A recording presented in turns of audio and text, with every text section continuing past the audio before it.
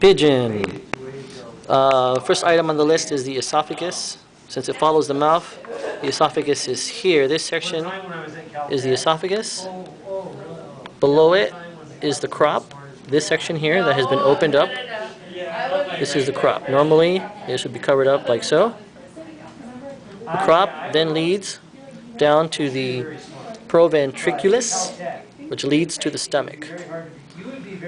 Is it proventriculus? It's this structure right here that can be found above the heart. Okay?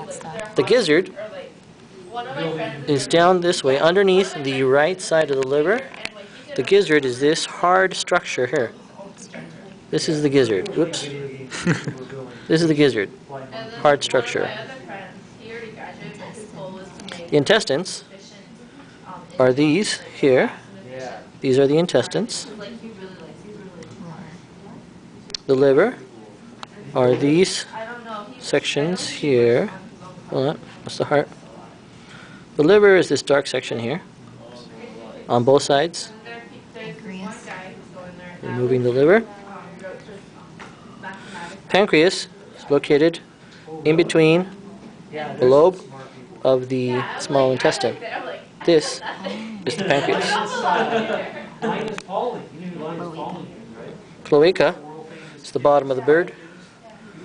It's the opening that is here. Leads to the inside. It's cloaca. Anus. It is simultaneously the anus and the sex organ. When birds make babies, they rub their cloacas together.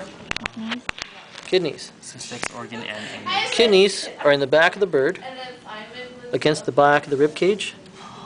This is the bird's left kidney, and this is the right kidney. Atria and ventricle. Looking at the heart,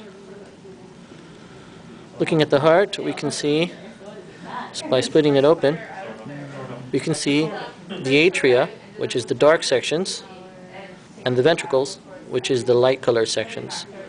Pigeon is a 4-chambered heart. The lungs can be found by following the, help me out here. Trachea. Esophagus. The trachea. Following the trachea, splits left and right to the lung. Here is one lung. It's right here. The other's on the other side. This is the lung. Can you lift it?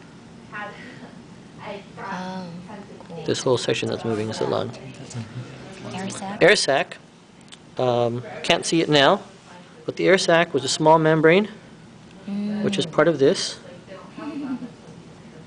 It's part of this membrane that was in this section right here. Did you ever see it filled? The bird was dead. So What when I about the other pulled side? on it, you could see that there was a cavity. On the What about the other side? on the other bird, on the other table, you can see this much better. The other side is identical-ish.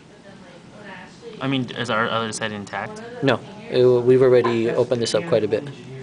But there you see the other lung and the remnants of the air sac. Ovaries or Okay. testes? This pigeon is a boy, so it has testes. And the testes are here, the light-colored objects, left and right, 2 testes. Just to see what it was.